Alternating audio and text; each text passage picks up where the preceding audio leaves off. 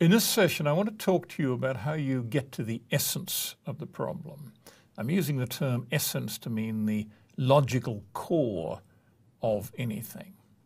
Where we are in the scheme of things is that we can find a solution to almost any problem. We've got the technology to do anything we like, but finding a solution to the problem is that we don't always know what the problem is. And so we fail much more often because we solve the wrong problem than because we get the wrong solution to the right problem. Even the great Albert Einstein said, if I had an hour to save the world, I would spend 59 minutes defining the problem and 1 minute finding a solution. And I'd like to urge you to keep these words in mind, because the more time you spend looking at the problem, the better your solution is going to be. Because it really doesn't matter how good your solution is. If it doesn't meet the real business need, it is a waste of time and money. So regardless of the glitzy technology, it has to solve the right problem. And I want to talk about that. Now, there's a difference here between the solution and the real need, or I could say a difference between the solution and the requirement. This is a fairly typical situation. I've got a business user saying, I need a new screen to show me all the unfilled orders for the week.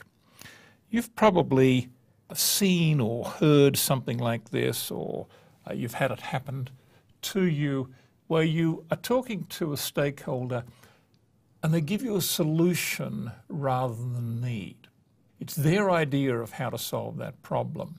Now, you've got options here. One is you can go ahead and implement exactly what they're asking for, and the chances are, and history tells us this, the chances are it's wrong. The chances are that that was simply a solution to an unstated problem, and that person didn't really understand what the problem was, but was giving you a solution in the hope that you would build something and it would solve the problem. We know from bitter experience that it doesn't. So you've got to question everything that's being given to you to come up with the essence of the problem, as opposed to the first guessed at solution. Looking at the essence of the problem, it's sometimes hidden. Well, actually, it's always hidden, because what you see when you look at something is technology. You also see the people who are involved in this work.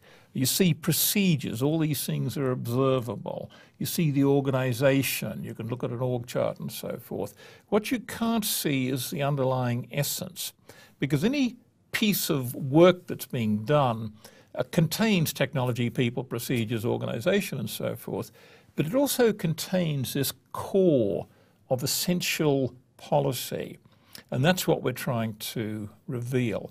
Now, what I've got to do is to see the essence without the technology, to scrape all that stuff off and see it without its concrete accompaniment. So if I look at the definition of abstraction here, it talks about the process of considering something independently of its associations, attributes, or concrete accompaniment, or to put it in our language, to see it without any technology or any solution attached to it. So in order to see the essence, I've got to make some abstractions.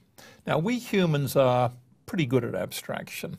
Here we see a young lad about to reach onto a hot stove, and if he keeps going that way, he's going to burn himself. Now, as a human, he's going to learn not to do that again, but he's also going to learn not to touch anything hot because it's hurt. So it's not the stove to be afraid of. It's not the stove that's going to hurt. It's anything that's hot is going to hurt. And that's an abstraction that we humans can make. Animals can't do that. But as humans, we can make abstractions. So the abstraction I want to make here is, how do I see something without its technological surroundings? Here's another instance of abstraction, a light bulb. You know, you've changed lots of light bulbs. You've made jokes about how many developers it takes to change a light bulb and so forth. Have you ever thought about the screw thread on the bottom of the light bulb? It's officially known as an E27, E for Edison, the inventor of it, and 27 being the number of millimeters in the diameter. Where did that come from? Well, the answer is it came from the time that Edison and his engineers were developing the light bulb. And one of the problems they had was how to make the light bulb stand up, to sit up, because you can see here if you screw this into a socket, it's going to sit up and be useful. And at the time, Edison and his colleagues were working in, this was early 1900s, remember, they were working mainly with kerosene lamps, kerosene, a flammable liquid, and you would pour it into a lamp like this and light the wick and it would illuminate whatever you were working on. Edison, of course, was trying to get people to stop using kerosene lamps and use his light bulbs.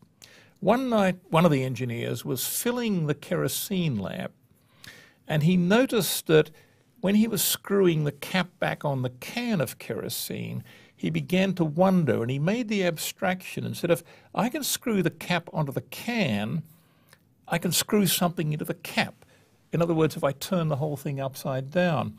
And so what he did is cut the nozzle, the spout off the can, and took the cap and made the cap into a socket and made the spout of the kerosene can the base of the light bulb, and bingo, there it is. And it remains unchanged to today. So next time you look at a light bulb, that came from a kerosene can, or more importantly, it came from an abstraction, a useful abstraction that the engineer made. When we're getting to the essence of things, we're really asking why something is there. We make abstractions. For example, why do we have a pencil? What is the underlying reason for using a pencil? Well, the answer is not to write something, because that's still a technological thing. But why do we write things down? Well, most of the time we write them down to remember something. We write notes to ourselves. Don't forget to pick up the steak on the way home. Don't forget you've got a meeting at 2 o'clock. And so we're writing stuff down with a pencil. It's only transient, it's temporary, but it's actually an aid to memory. So the essential purpose here is to remember things. I want to carry on and talk about the brown cow model. You'll never forget this because there's a lovely picture of this cow. And the model is a way of looking at something. And I want to use one line to separate what from how. What being the essence of something, and the how being the technological way of achieving whatever it is we're looking at.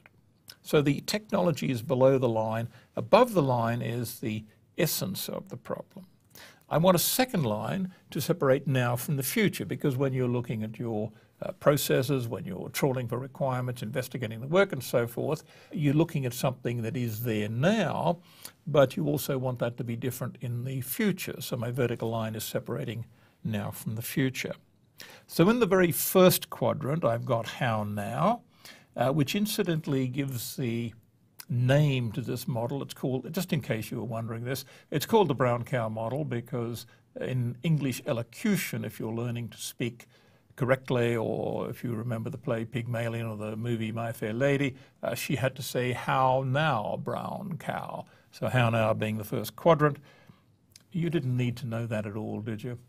How now being the first quadrant, that's the current implementation of the work or the current technological view of it. If we make an abstraction, if we come to the essence of that, then we move above the line and we say, this is the essence of the work.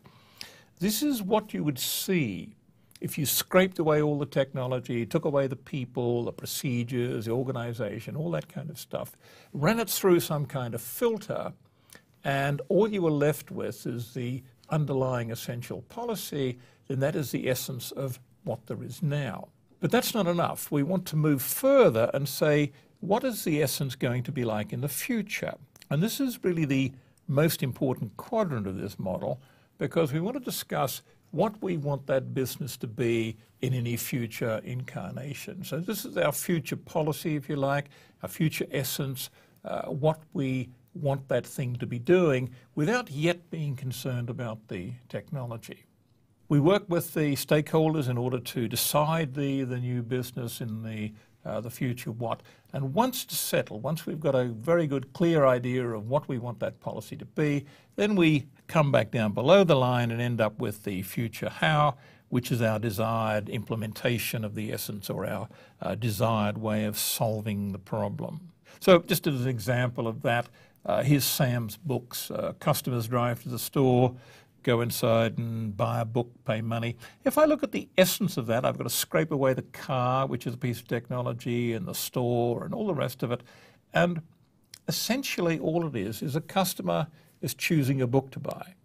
And that's the essence of the bookstore. Now, what do I want the future essence to be? Because I might want to change that. And Sam's come up with the idea that what he wants is for him to predict books and send them to the customer. If he can predict accurately enough, then he'll have a customer for life, because rather than having to hunt around for something to read, Sam is supplying the kind of books that customer wants to read. Once we've settled that as being our future what, or our future essence, then we say, how are we going to do that? And we'll do that by scanning books in the house, maybe interviewing the people, making the predictions, and then using one of the delivery services in order to get the books out to the particular customer. Now, I arrive at the future technology, or the future how. I don't start there. And we must keep that in mind, because I really want to make sure that I am solving the right problem, and I'm doing that by spending a certain amount of time above the line thinking about what it is that I'm trying to do, not how I'm going to do it.